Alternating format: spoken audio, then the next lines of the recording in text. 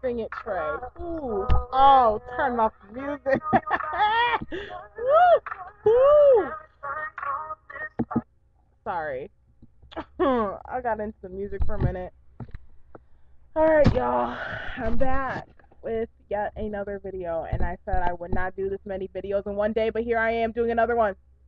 It's because my video got cut off. And I just did not have enough time to say everything I want to say about men incorrectly hitting on women. So let me continue. Story time. Here's an example of the right way to calm. Work with me. Today, I am taking classes over the summer, and this guy held the door open for me, and that's really polite. Chivalry doesn't have to be dead, but it's cool. I'm a grown, independent American woman. I can hold the door by myself. Thank you. Well, mostly American. Um. Anyways. Oh. Forgot I was doing a video.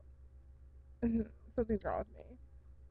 I have issues. So anyways, this guy held the door open for me, and I politely say thank you and keep moving. I got all these bags on me, and I got my sunglasses on. And I'm just swagged out, trust.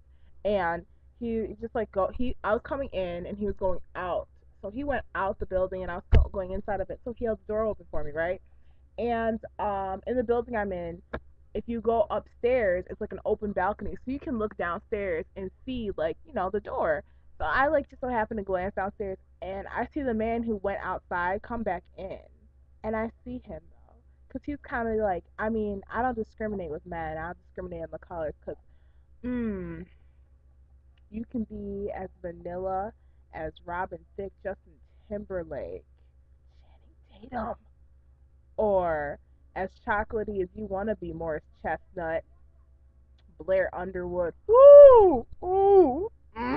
Anyways, so he came back inside, I guess, and I have to tell you, it really helps when you dress nice.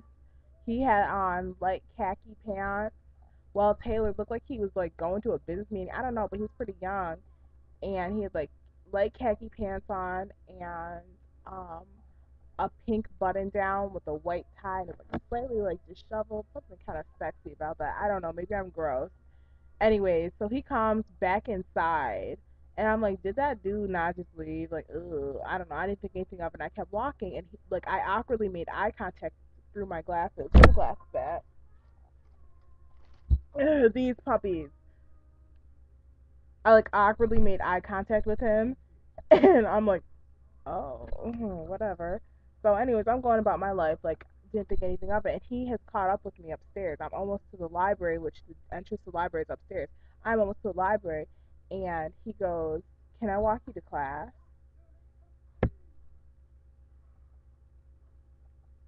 Okay. I've gotten that before, and it's usually all incorrect and derogatory.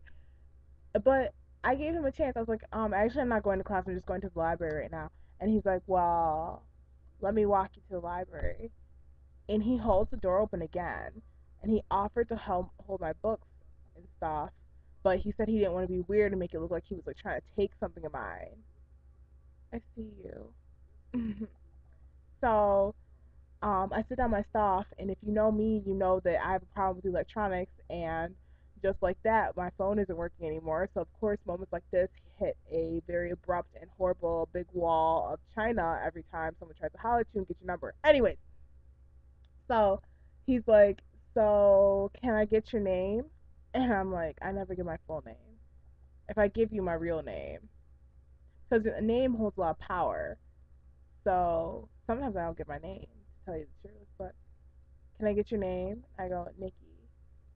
He goes, well, Nikki. Excuse me. It's 12:42 and I got class in the morning. I'm still up for some reason. Anyway, so he comes in. And he's sitting with me. He's like, Nikki, blah blah. I was like, my phone is not working or something like that because he's about to ask me for my number. He asked me for my number, something like that. I can't remember right now. I'm like, my phone isn't working, and why is it taking me 5 minutes? Oh, anyways, my phone isn't working, and he took my number anyways. Or well, he gave me his, and here's the big oopsies about that. I kind of didn't hear his name. He just spat some letters out at me all Rico Suave with his Morris chestnut looking fine self, looking all nice and delicious, straight out of Miami in his little outfit. I'm back. He it just kind of spat some letters at me, but I got his number though. I got his number though. So when my phone is working, I'll be like, you remember that girl in the library, Nikki?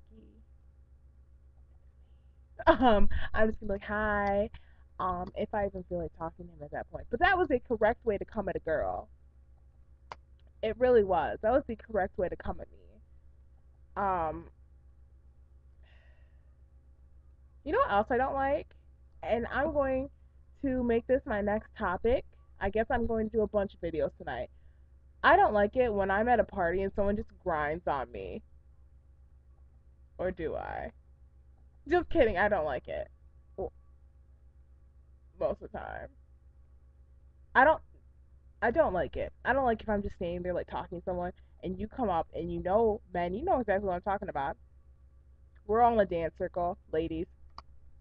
All single ladies, all single ladies. And you come up and we all stop. All single ladies, all single.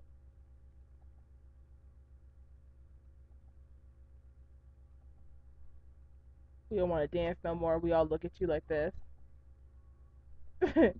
And you grind on one of us. That's like humping somebody in the mall. What? Why would you do that? You are petty. That's so awkward. So we're gonna come. That's going to be my next topic because I'm not trying to do another long ass video. But it seems like every video I do has to be long as hell for no reason. I don't understand why I'm still talking. Am I rambling? Let me just turn on Trey songs and just fade out. Let me just fade out on y'all.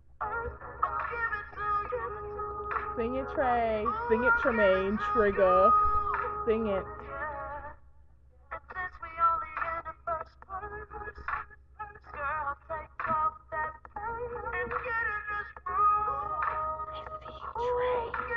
I don't want to be creepy. Okay, I'm done. I'm so done. Bye.